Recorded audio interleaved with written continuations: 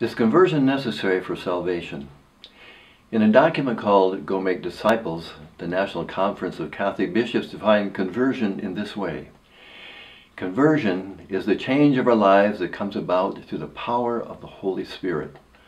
All who accept the gospel undergo change as we continually put on the mind of Christ by rejecting sin and becoming more faithful disciples in His church.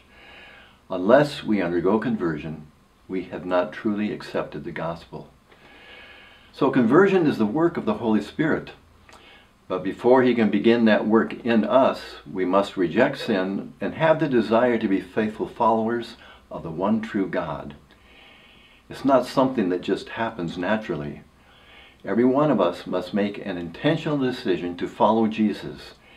And before we're able to make that decision, we must believe in our heart that Jesus is the way, the truth, and the life, and that we will discover our purpose, our happiness, and our hope in Him. We know that sometimes parents must exercise tough love to protect their children from dangers, and the same is true of our Heavenly Father. He knows the dangers all of us face on our pilgrimage through life, and He provides guidance and protection through the Scriptures and the Church, and yet we often think we know what is best for ourselves, even when it contradicts what God has revealed.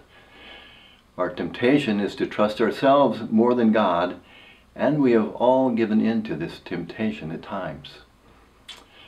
God has proven His love for us by becoming human in the person of Jesus Christ so that He could personally tell us of His love for us, and then make the ultimate sacrifice out of love for us by dying on the cross for our salvation. This is a reality that changed the course of human history 2,000 years ago.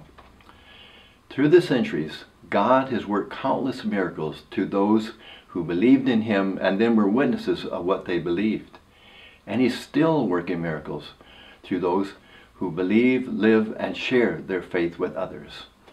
And every one of these believers has their own story of conversion, and not just a moment of conversion. This quote is again from the bishops.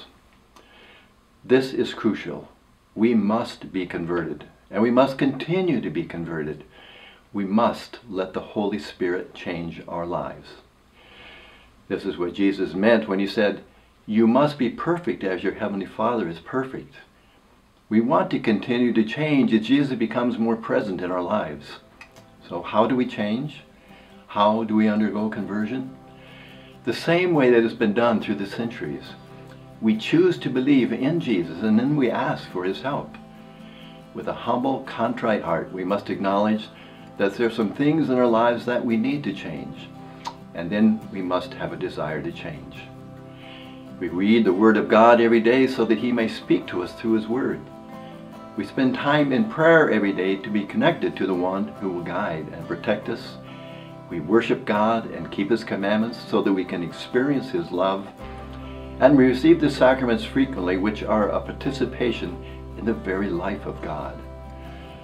Salvation is the work of God, and we might be surprised who we will see in heaven. But that doesn't change the fact that God has revealed a plan that allows us to live in intimacy with Him right now. That plan begins with baptism, and it continues to take shape in our lives when we cooperate with His grace and choose to be His disciple. That is, one who believes in Him and lives and shares his faith with others.